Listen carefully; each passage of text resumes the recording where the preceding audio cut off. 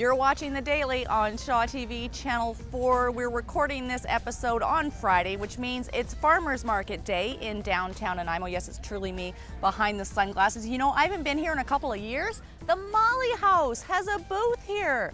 One of my all-time favorite restaurants that I rarely get a chance to visit. I can now come down and experience them at the farmers market.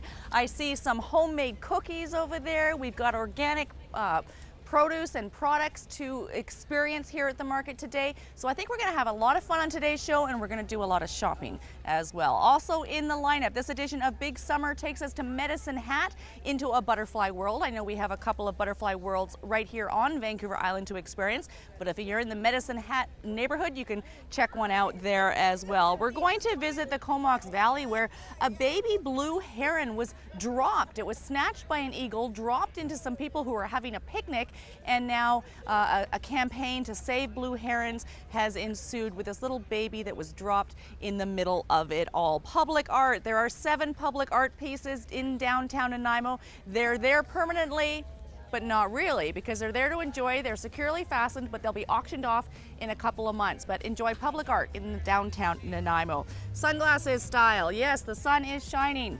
Do your sunglasses suit your face? I don't know. Karen Elgersma, you tell me. She's going to tell you on this edition of The Daily. Before we get to any of that, though, Kelly Robinson is here with a heartwarming story about a woman who rescued a dog who in turn rescued her.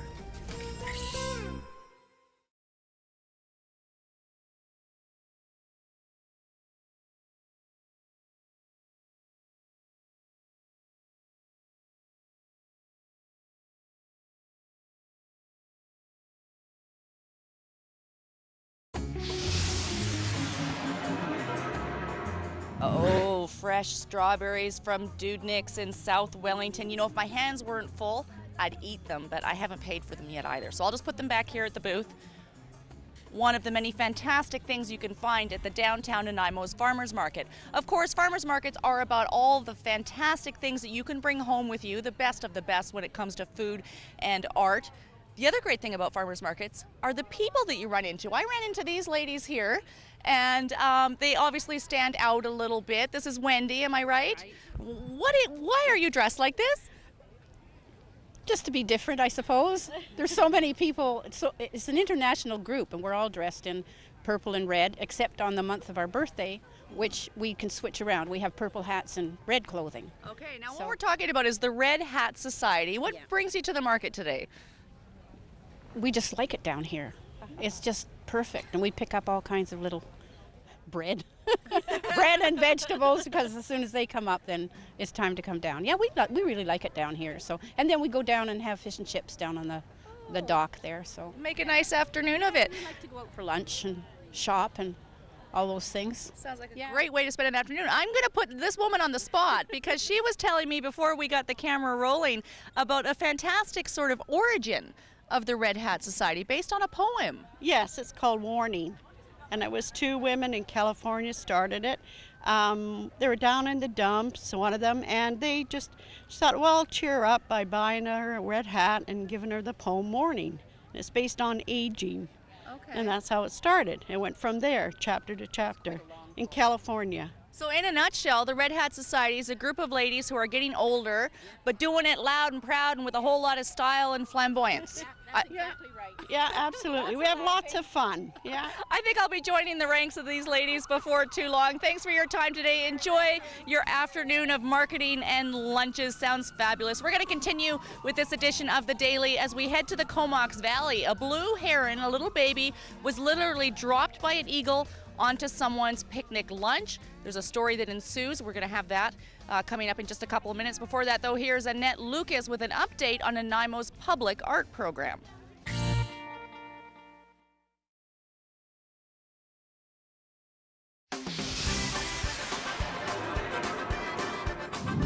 You're watching The Daily on Shaw TV Channel 4. We're recording this episode on a Friday, which means that it's Farmers Market Day in downtown Nanaimo. We're here under the tent now of Katie's Farm, and there's a lineup right out of the tent into the sunshine. And I don't know what all these people are here for. Everyone seems to be grabbing something. What have you got there? Oh, cabbage and broccoli and lettuce, and will be strawberries after this. And is this what you come to the market for, is the fresh produce? Yeah, mostly. Yeah. But I did come today for a gift for my sister, which is non-food. Okay. I started realizing a couple years ago that food is usually the best part of a market. What are you after today, sir? What have you got in your hand there? Looks like a cabbage to me. And why do you buy it here and not in the grocery store? It's fresh. More fresh? Is there a difference in flavor, do you find? Oh, yeah. Yeah? Yeah. Great. Now this lady's got a whole whack of stuff. What are you stocking up on today? Let's turn around so we can see. Hi. Beets, and I'm getting some strawberries and chard. So yeah, Is that what you come to markets for, the produce? mostly, and some bread and yeah, things like that. Yeah. So are you always this popular? Normally, yes. Here in Nanaimo, we have other people in other places. Okay. We do Cedar Market, and we do Parksville Market, and we do the Qualicum Beach Market, and we do the Duncan Market, and it seems to take most of our produce. And so, where is the farm located? It's at the Crofton turnoff, down Cowichan Valley, right? It's just north of Duncan. Are you finding a real surge in people wanting to buy their produce at farmers markets? Yes, and it would be a wonderful opportunity for us to gouge people, but we don't believe in that, so we charge reasonable prices. Which is indicated by the long lineup at your booth. Obviously. Thank you. Okay, oh, have a strawberry. They're not sprayed. I think I'll be taking her up on that. While I taste the strawberries, we're going to send you over to Medicine Hat to experience Butterfly World.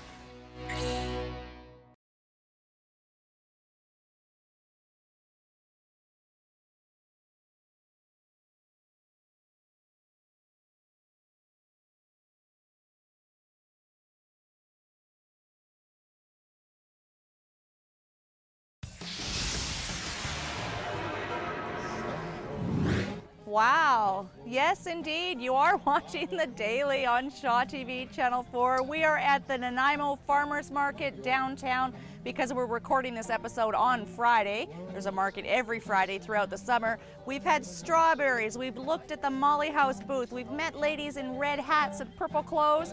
And now I'm getting some reflexology from Fran's Reflexology. She's here every Friday at the Farmers Market downtown.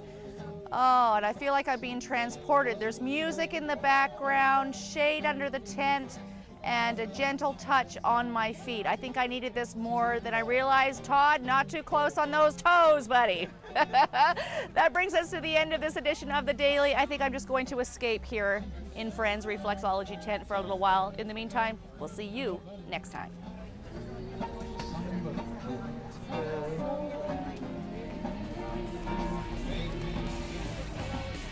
Hehehe